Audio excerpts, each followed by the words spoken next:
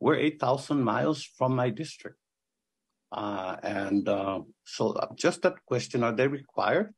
Delegate Sablan pressing VA officials in a recent hearing at the nation's capital on how the PACT Act, a bipartisan bill expanding health care for veterans exposed to toxins during service, impacts veterans in the Marianas. Sablan wants to know if the NMI's only VA contracted doctor is required to refer patients off island for more adequate care.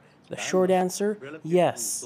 We do try to fill gaps in care capacity in any way we can, and one of those ways is contracted physicians and providers. We are trying as much as possible to hire more physicians in our roles at VA because we feel that those physicians are best equipped to meet veteran needs. But he says that a statutory cap on salaries makes it difficult to compete in the market, especially with specialty physicians.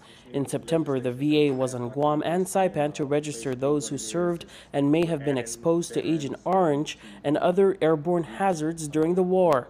The VA says there are an estimated 3,600 veterans in the region. Sablan took issue with the VA describing the territories as separate from the country. Territories are in the country. They're not outside of definition of country. We are a part of the United States of America. So we're not the country and the territories. We are the country.